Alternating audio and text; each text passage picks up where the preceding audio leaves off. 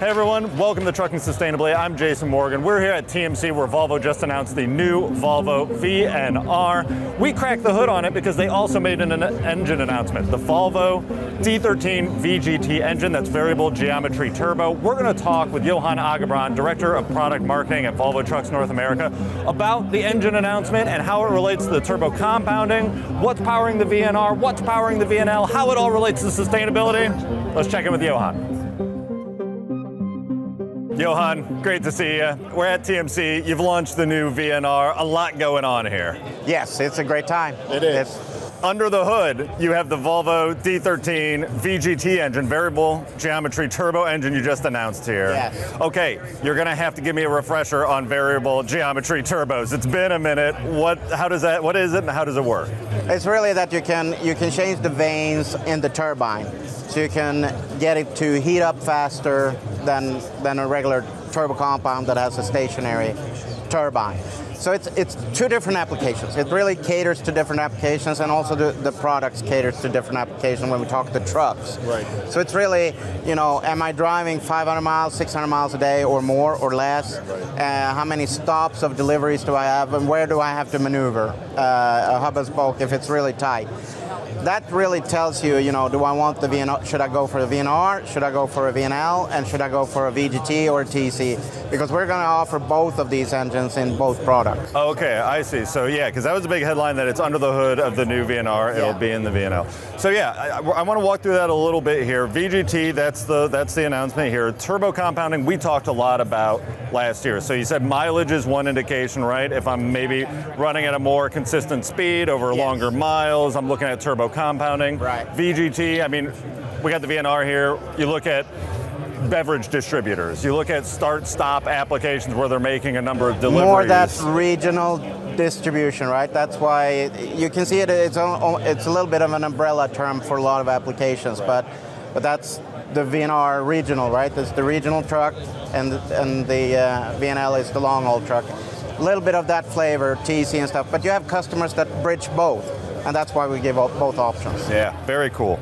All right, well, let's walk through a few more, because there's more to this engine than just the VGT, right? What's going on with the new D13?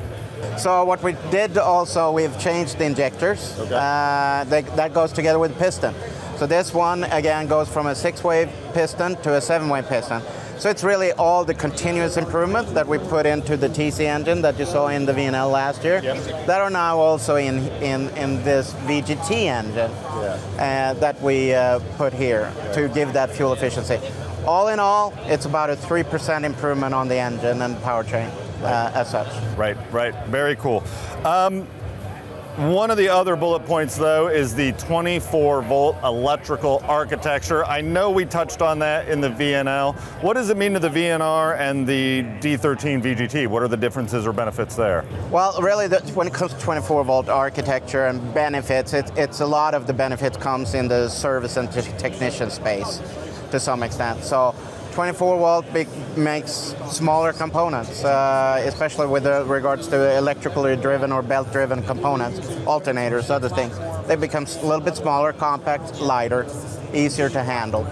From a customer perspective, really the trucks going forward is going to be a mixed bag of voltage systems. You have trailers on 12 volts, you have certain lights on 5 volts, you have all this stuff. So, it doesn't really matter to some extent what the architecture is. It's kind of the design and how can we provide components and provide coverage for the aftermarket if such needs arise. Right, for sure.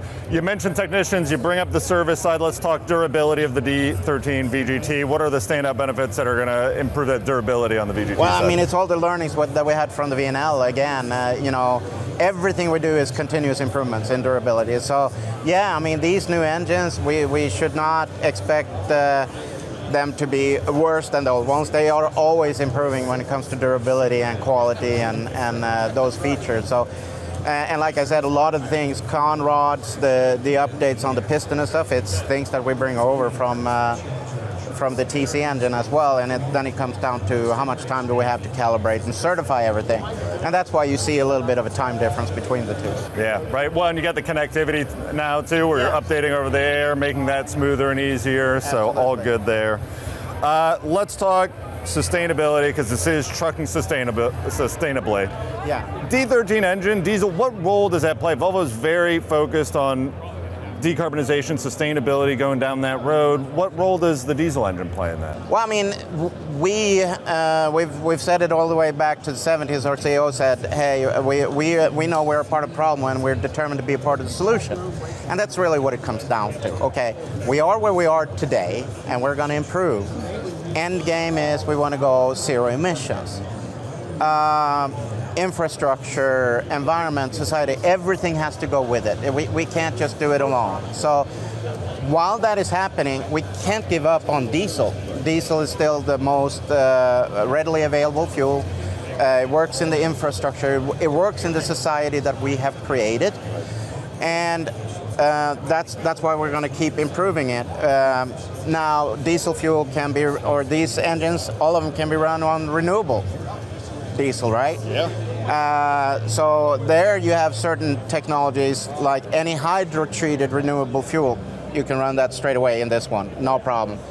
Biodiesel, other things comes in because it's the production of the fuel that gives some contaminants with it, especially when we talk after treatment systems. So there it will be a little bit different, but really, that's the sustainable journey. We can't give up. We got to improve these as well. Right.